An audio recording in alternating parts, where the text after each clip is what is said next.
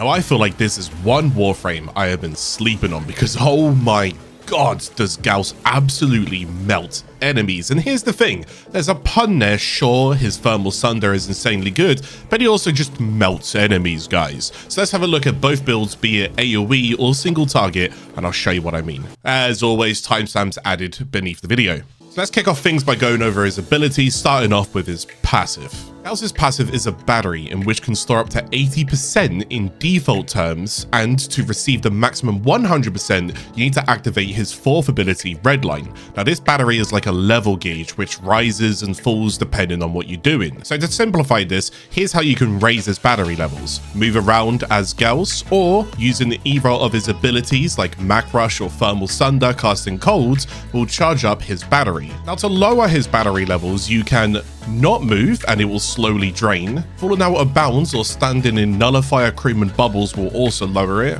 Activating your kinetic plating passively will also go and drain it, and actively also lowers his gauge even further. His kinetic plating ability when activated will passively drain it, and on hit it will actively lower the gauge even further. Thermal Sunder heat cast will also lower your battery as well. And finally, if his Redline ability is under the 100% threshold, it will also go ahead and drain his passive battery. So I tried to dumb this down, but I put some text up on the screen because it may feel like a lot, but in retrospect, it's really not. Keep it simple. Gauss likes to move and be active and juggle abilities. Besides from that, it's pretty much straightforward.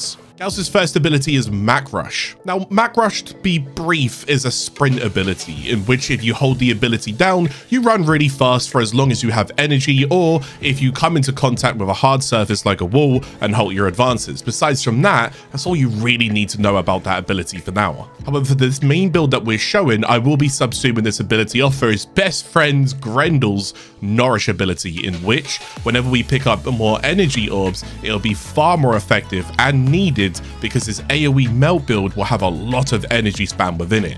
Gauss's second ability is Kinetic Plating. Gauss will encase himself with an armor plating that converts a portion of incoming kinetic damage such as physical, heat, cold, and blast into energy. Now whilst this ability is active, he cannot be staggered nor knocked down, and this is quite important. Finally, Gauss gets damage reduction depending on the percentage of his battery passive. So overall, this ability is great for multiple different reasons, but the utility it provides alone really gives breathing room for his builds to focus on other areas and not have to rely on mods like Prime Sure-Footed, for example. Gauss's third ability is Thermal Sunder. Boy, oh boy, I will admit I have absolutely slept on this ability. Now when tapping the ability, Gauss builds up his passive and will pulse out a big AoE around him with cold damage. Now this adds a cold status proc to enemies it comes in contact with. And if you follow this up by casting it again with another cold tap, then it will freeze enemy solids. However, holding the ability down, Gauss will lower his passive and will pulse out heat damage instead of cold, applying heat status procs to all nearby enemies. Again, casting this subsequently more times stacks the amount of heat procs applied. So if an enemy already has one of the two elements applied to them, casting the opposite element causes a blast elemental reaction, knocking down nearby enemies. With his Redline ability active, all of these will receive additional benefits. Casting cold will instantly freeze enemies, only requiring one cast instead of two, and casting heat will double the amount of damage output with the heat procs. And then finally, fusing them together to go and create a blast will permanently strip away enemies' armor depending on the percentage of your battery passive. So ideally, a 100% full battery will fully armor strip enemies. So that synergy between Redline and Thermal Sunder can cause some massive damage output, but also creating great survival atmosphere due to heat stagger procs and frozen enemies. This ability is one to invest into. And then finally, we got Gauss's fourth ability, which is Redline. Redline is basically a buff to Gauss, not only activating the full power of his battery passive, but also increasing the likes of fire rate, attack speed, reload speed, and even cast speed, whilst also offering bonus energy discounts for Mach Rush, stagger chances to the kinetic plating, and everything already mentioned within Thermal Sunder earlier. So yeah, it's quite a lot. Also, once Redline reaches 100% battery value, it cannot drop beneath that until the duration duration of the ability runs out. This ability alone is a great utility tool and one needed to reveal his true potential. Alrighty then, now what about those builds that you mentioned? Okay, so first up is the AoE Thermal Sunder build. In this build, we're going to be concentrating everything into making Thermal Sunder a destructive ability by amping up exactly what it needs. And to be quite honest with you guys, when his Redline ability is active, the heat procs and blast combinations deal massive damage that even an hour in like Sedna or Void Steel Path survivals, enemies weren't standing much of a chance against this build. With that in mind, I decided to really lean into the utility side of things with my build here, but as always, everything is subjective to the user, so here's what you can do.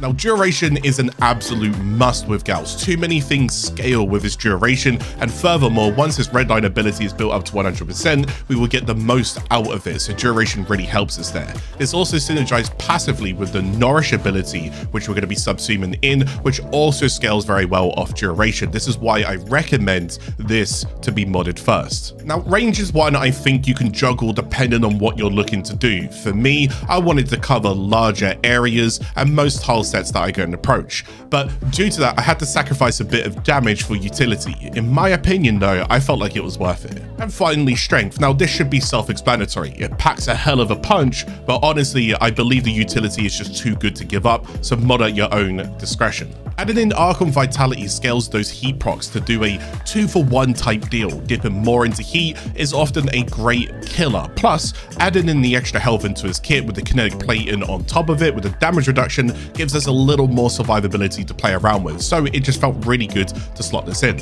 Archon Flow is 100% optional. The mod itself is not really that good, but if you have the remaining capacity and room to fit it in, then there's absolutely zero harm in throwing it in. Now, if you don't have the capacity, please go and take this out and do not make it a priority as of right now. Perhaps in the future, it'll be buffed, but slot it in at your own accord. Wraith Spy and Augur mods allowed me to go for that new shield gate in survivability. With this build, you can cast your Thermal Sunder quite a fair bit. With enemies being staggered and frozen, you can also use that time to regenerate and build up your shields whilst doing so. However, if you want to go flex out the aura, you can. I just like the combination of survival here. And for the arcanes, I went with Energize, or you could go Steadfast, but both of them are going to help you with your energy returns. Now, as for the other, it's optional, but I slotted in the Overextended mod into my build, so I wanted to redeem back my strength with Mo Augmented.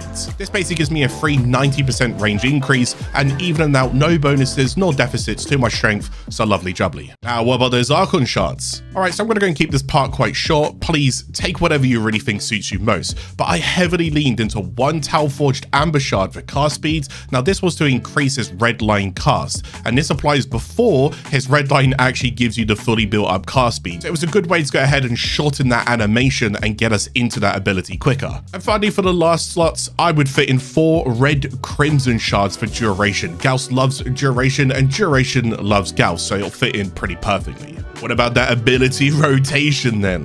Now, I think this AoE build best suits for the likes of Grineer and Corpus. Grineer can go and get their armor melted off of them with the Redline stripping, and Corpus will still go down without much of a fight except from the nullifiers, so obviously deal with those however you'd like to. And as for the Infested faction, I personally found myself falling off against them due to all of their passive aura buffs. The heat procs just didn't quite have the same impact against them. Although it's viable to take the build into it, it's not really recommended. So have a little test yourself and see if you can weigh out the differences. So the main key of this build is to really make sure that whenever you can apply it, cast your Nourish ability to keep it active, even if casting it means that you have no energy remaining. Collecting energy orbs are increased whenever this ability is applied, so it's actually the most important to have up at all times. Now from there, it's a little bit situational, but let's talk about his second and then his fourth. So his second ability, Kinetic Plating, is good for a little bit of energy returns, some survival damage reduction, but more importantly, no knockdowns or staggers. So I will want this ability up, but if I'm in a safe area and I have control over it and not looking to roam far, then I will keep this ability down as a backup and cast it when I feel I need to push into packs of enemies, or if a bigger enemy shows up like an Acolyte. It's more of like a safety tool. And then as for his fourth ability, Redline, it is something that I will only try to cast once I built up his passive bar to around the 80% threshold and it can't go any higher. From there onwards though, if you was to cast it underneath it, then your Redline will tick the duration without you actually getting any percentage increase. Now this takes a little bit of awareness, but I'm just letting you guys know when to cycle it. Otherwise it might be wasted. You're losing a couple of seconds, but otherwise just go ahead and pop it on whenever you want to. I'm only saying this because it saves you a couple of seconds. And then finally we got the thermal Sunder ability, and yeah guys, just spam away. I usually lead with the cold procs, and the cold cast going to help my passive gauge meter build up, and then also it's going to slow and freeze enemies get control of the area. Then I combine that with the heat procs and the cast, and yeah, enemies will just get deleted. They'll either be ragdolled or they'll be armor stripped, and then the heat will just go and dot them to death. Now I will be honest, this build is specifically designed for horde clearance, so this is limited to what that means. Acolyte units or even Eximus units won't really budge, as they're more of a single target focus. But because Redline is active within this build, if you do need to get those units down, this is where you're going to hybrid,